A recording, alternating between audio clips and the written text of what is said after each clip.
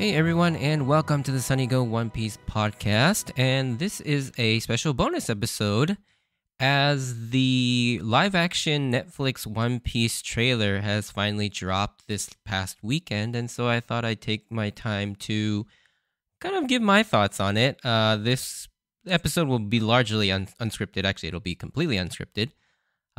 Just kind of my overall thoughts and impressions on this long-awaited series. And so, yeah, I guess first off, just overall, my opinion on it is it's not bad. You know, it could have been a lot worse. When I first originally heard about the fact that they were making this, and especially because it was being made by Netflix, I was definitely very skeptical and, dare I say, hesitant about the whole concept of a live action because, I mean, I think anime in general is a very hard medium to convert to live action. It's just the way that anime is done is inherently not very suited to be in live action because part of what makes anime so special is because of how bombastic and how crazy you can do things like the way they show emotion with like the bug eyes and the sharp teeth, or just like the crazy effects that happen behind them kind of really adds to the specialness and the comedy or the emotions, as well as, you know, when it comes to shonen battle anime, just the crazy scale that you can go in terms of displaying power and the sort of the stakes and all of that. And that's hard to do in live action because some of it just looks goofy, and especially in One Piece's case, I mean, even in the anime, it looks goofy. And that's one of the reasons why One Piece has always had a hard time catching on, especially in the West, because of how much more goofy it looks compared to things like Dragon Ball, Attack on Titan, Naruto, or Bleach. And so, yeah, One Piece has always had a hard uphill battle in terms of getting in live action. And so when I saw this trailer, I think the thing that struck me the most is it's definitely still goofy looking for sure. And there are some things that I think still, you know, the jury is still out on, for me at least. But overall, I was actually pleasantly surprised at the fact that I didn't hate this. And I'm still somewhat hopeful that this could be a good series. And the fact that this trailer left me feeling like that is actually a big win for me, and honestly. Like, the fact that I didn't just outright think that this was stupid or this was going to fail, like some of the other projects that I've seen in terms of live action. Like, when I first saw the trailer for the Full Metal Alchemist, the Japanese live action adaptation, I was like, yeah, this is bad. And then similarly, you know, I didn't necessarily think the Cowboy Bebop trailer was bad, but I also didn't quite get instilled with a lot of hope either. So I think this trailer does do a lot of things right. I think first off, there are a couple things that I don't quite like or are still a little uneasy about. I think the biggest one being the Gomu Gomu effects, like Luffy stretching. The CGI on it still looks pretty waxy, and yeah, it still kind of has that sort of uncanny valley look to it. There is one shot where they're fighting in Shellstown, where when he's like punching and uppercutting one of the Marines, that part actually didn't look too bad. It's like a split second, but that action scene actually looked all right. But yeah, the final shot where he does Gomu Gomu no Pistol on Albedo, that part, yeah, it still looks pretty iffy. And they even tried to do it at night, because obviously in the anime and the manga, that scene takes place in broad daylight. Whereas they chose to shoot that scene at night. And I think that's to kind of help mask a bit of the CGI in terms of the Gomu Gomu stretching. Also, this isn't necessarily a criticism. This is more of a personal preference. But it's going to take a lot of work for me to sort of get past the fact that they're going to call it Gum Gum Pistol, Gum Gum, whatever. Because, you know, obviously my entire life, I have heard it Gomu Gomu, and I call it Gomu Gomu, and even in the podcast when I'm speaking in English, I still say Gomu Gomu, and refer to most of the devil fruits by their Japanese names. So for me, a mental hurdle would be to get past the get past that and get used to the English names for the abilities. The other thing that kind of doesn't look quite as good as I would hope is Nami's hair. So I'm not sure why, but it looks like, I don't think it's a wig, but it just in the too few scenes that Emily Rudd's character Nami is seen, the hair just looks really weird. But one thing that is kind of encouraging is right after this trailer was dropped, Netflix also published a couple stills of each of the main Straw Hats. And yeah, that picture of Nami actually looks a lot better. So maybe it was just those particular scenes. Her hair just didn't quite look right or something like that.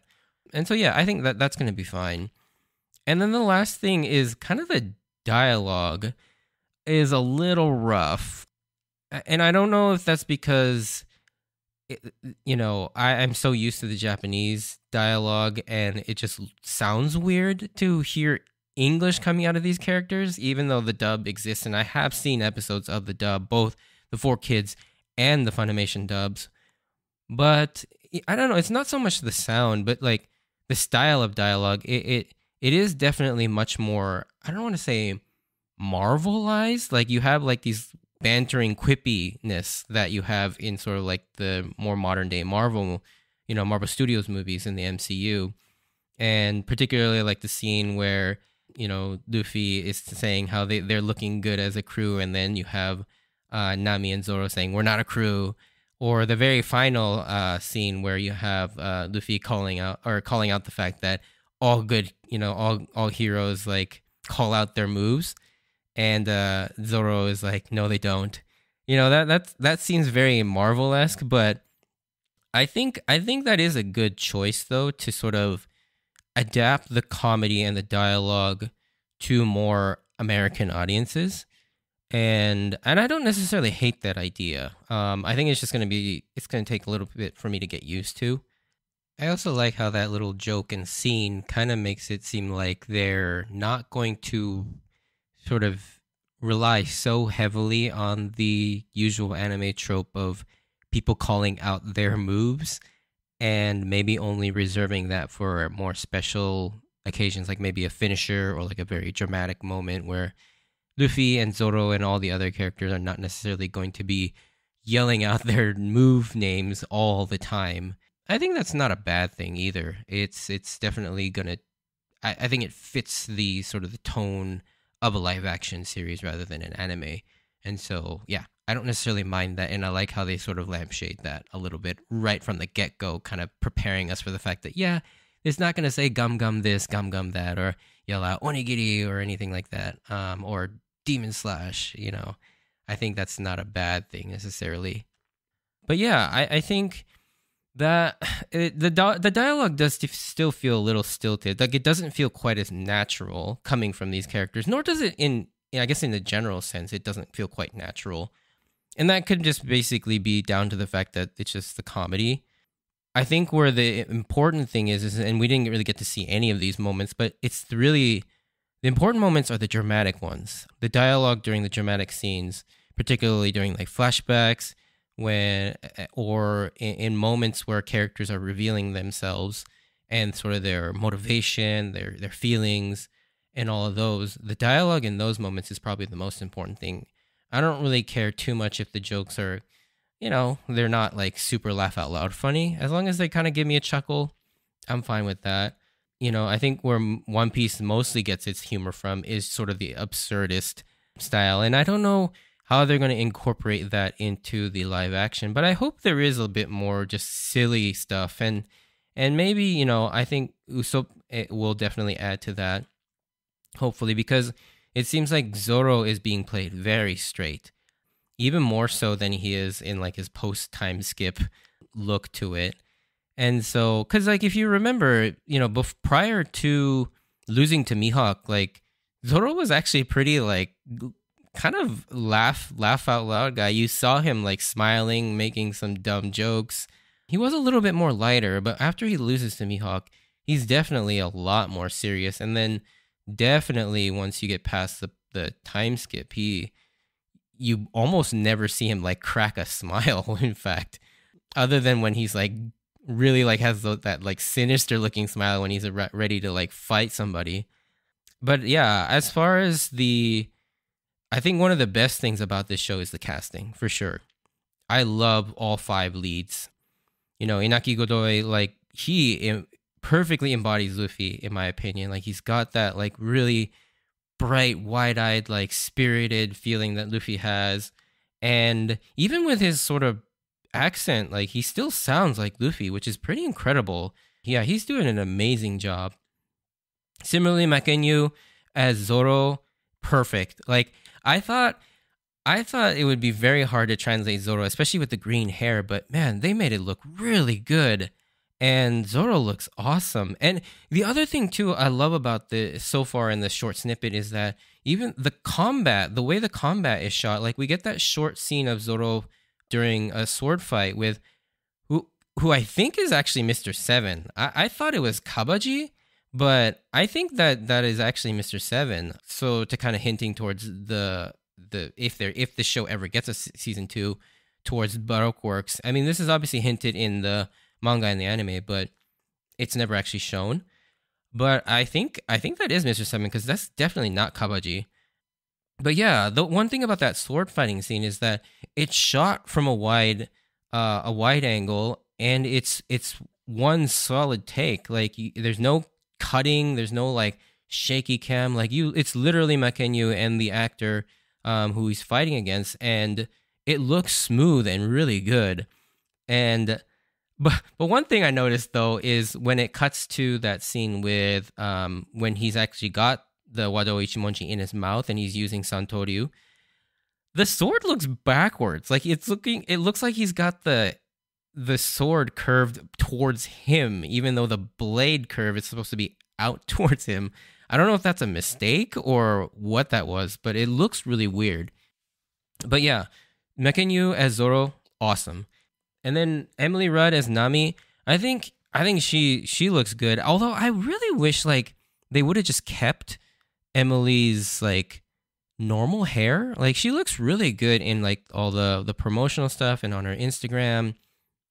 And so I wish they just kind of like kept her hair and maybe gave her like some reddish orange highlights to her hair, because in this one it just looks like they just slapped a really really bad wig on her. I don't know what it is, but it does look odd. But other than that, yeah, I like kind of her dry sort of tone to Nami, especially in this earlier part when she doesn't quite trust them. She's not quite as bubbly as Nami is in the anime, but I'm okay with that. I'm sure there will be scenes of her sort of getting along and really warming up to the Straw Hats as the series goes on, because you kind of need that, obviously, for when you get to Arlong Park. And then we only get short, brief snippets of Jacob Gibson playing Usopp, who looks incredible. I think he's probably, well, I don't know. Luffy and Zoro also look really good, but Jacob looks really great as Usopp. I like the decision not to give him the long nose. I think that was a good call because it does look weird when he has that long nose. But thankfully, I mean, naturally, he seems to have actually a bigger nose than most people. Not that that's a bad thing or anything, but I love the fact that, yeah, like he looks like the iconic Usopp with the slingshot and sort of that blue and white striped wristband and the overalls. He looks so good. And even in the short, like, facial mannerisms, like, he's got it down. I think he's going to be an amazing Usopp. And then finally, we get to see a little bit of Taz Skylar as Sanji. And again, I think it was a good choice not to give Sanji his iconic curly eyebrows because, yeah, there are just some things that just wouldn't translate to live action. And I like that in some places, especially in the more, like, outlandish things, that they tone that back down a little bit to give a little bit more grounded realism for this live action adaptation. But yeah, I'm particularly excited to see Taz because I've been following him on social media ever since he was announced as Sanji, and the dude has been training like crazy. in terms of like martial arts and sort of his kicking style. And also he's been taking like cooking lessons and whatnot to sort of get the chef side of Sanji as well. And so this dude has been putting in a lot of work for this role. So I'm really excited to see that. And yeah, he looks great too.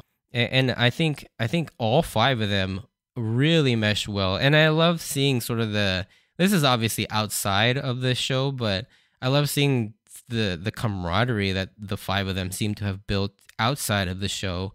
And I hope that really comes across in the series, which is really important to see.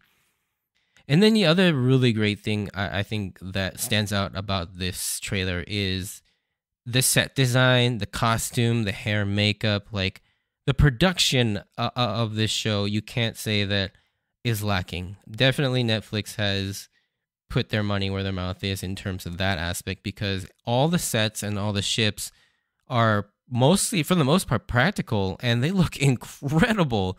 The Going Merry looks amazing.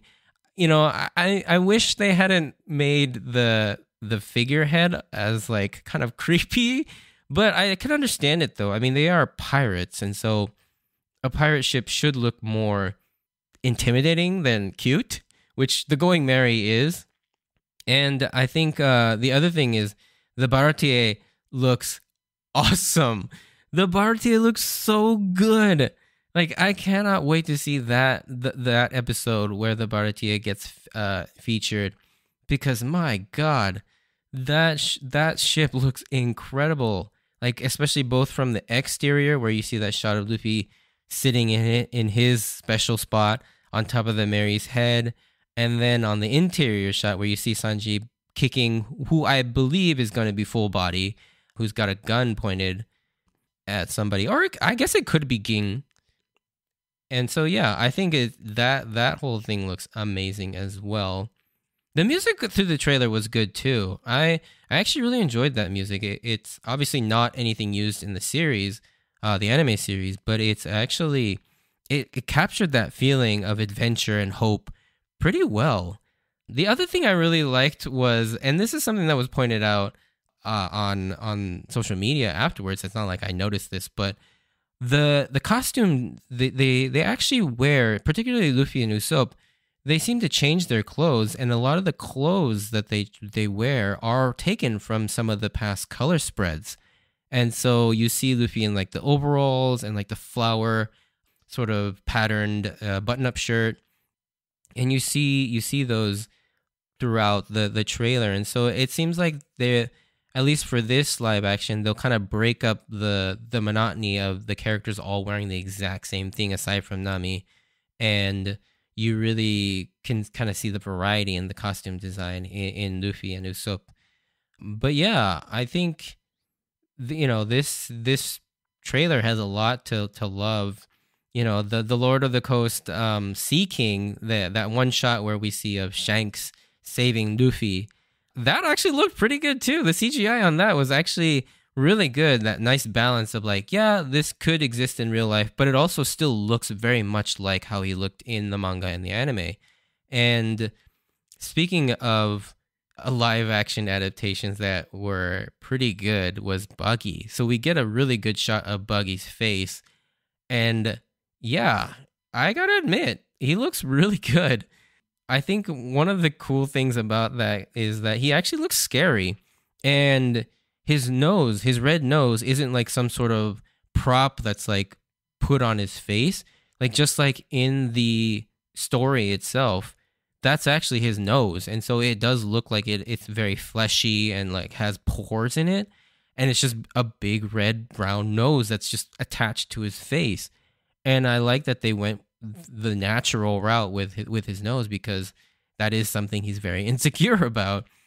And yeah, he kind of looks like a mixture of Buggy and like the Joker, which is not a bad thing. I think where it'll be interesting to see is how they handle Buggy's devil fruit, the Barabara no Mi, is because it could potentially look really weird. And I wonder if they will do the Barabara festival, and where he loses all his middle parts and all he has are his extremities and his head. And so you get that mini version of Buggy. It'll be interesting to see how they do that, or if they will do that. But yeah, I think this trailer really hits everything. I think really well for the most part. Sure, it does look a little goofy. I'm not gonna say that this trailer was a home run by any stretch. I still have a lot of trepidations about the series because really, this is just a very surface level look at it. We don't really get to see a lot of the meat of what makes One Piece and what makes it so great, and that's the story and the characters.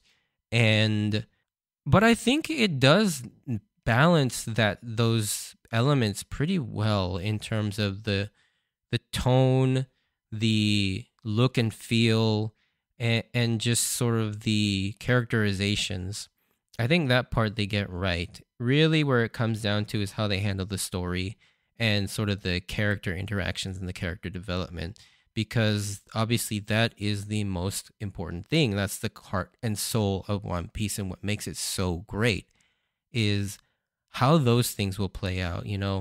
I'm particularly concerned about the length of the series because it is only slated to be 8 episodes long, with basically each sort of mini arc consisting of an episode. You'll have basically the first episode is Romance Dawn, where you get to see Luffy's past and what I would assume would be his meeting with Kobe and Alvida. And then you've got like Shell's Town being one episode. You've got Syrup Village with one episode. I think Baratier will get 2 episodes.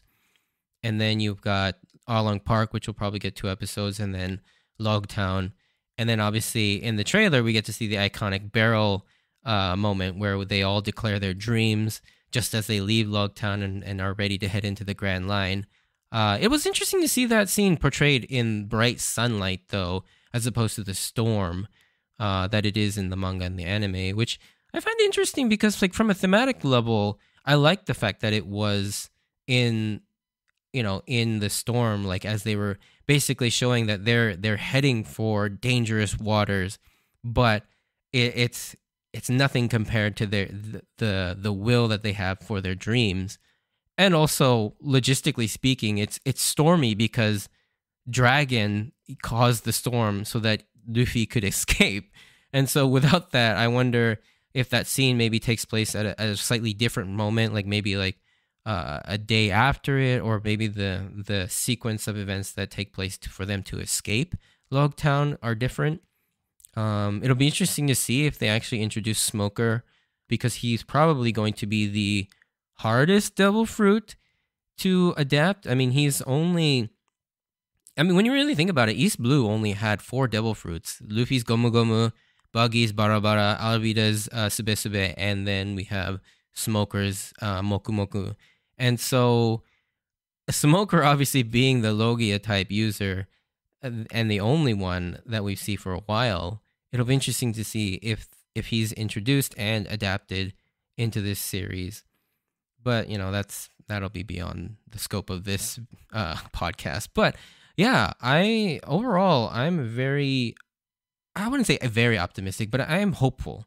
I could still easily see this thing failing quite hard.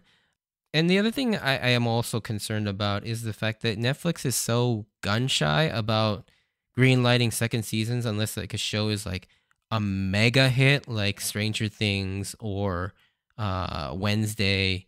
Anything even a middling success, Netflix is very hesitant to green light a second season for some reason. And so I am worried that if unless One Piece is like a huge success, that it won't get a second season. But then again, I mean, the series isn't out yet. If it's good, it's good. It will attract an audience, I think, just based on how good One Piece is, the anime and the manga is. And so if they can somehow capture that and adapt it into live action, I think it will be a success. And it seems like, everybody who's involved in this project seems to be incredibly passionate.